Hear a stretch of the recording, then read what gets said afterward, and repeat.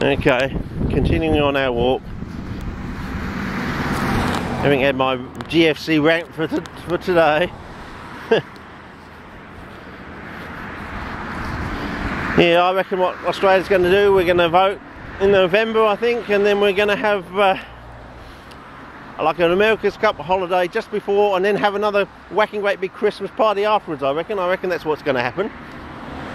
We've had so much negativity over the last 3 years that we're just going to have this election, throw out like an America's Cup party, and then have another one as we go into Christmas, I think.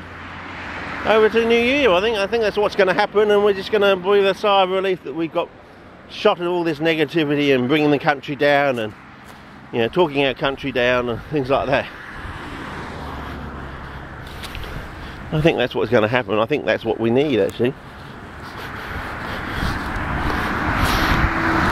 Not quite the night of the long knives, but something a little bit similar, I think. Let right be done, as I say.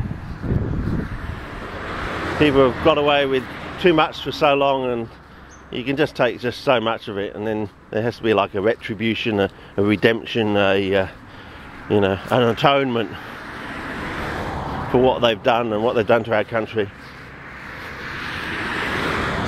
Okay, well, I'm gonna, now that I've come down here, I'm gonna have a really serious good look, and if I find anything, there's a few here. Oh, look at them, look at the insects in there. You can really see they've gone to town. They've peeked out, look at that, wow. Oh, here we go.